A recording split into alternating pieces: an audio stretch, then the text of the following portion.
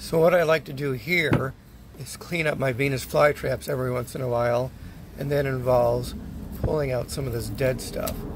So all you do is you just grab it, pull it kind of down, and it will rip it off from the rhizome. So you can clean this off real good here.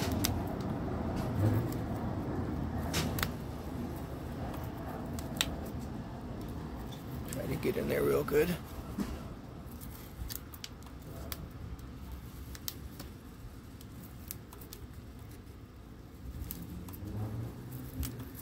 And if you see some stuff that's not completely black, you can just get in there and cut it like this. And let that come off. Just like that, get in there.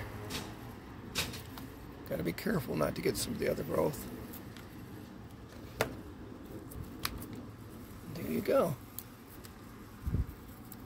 Now it looks a lot nicer. Oops. Not cleaner. There you go.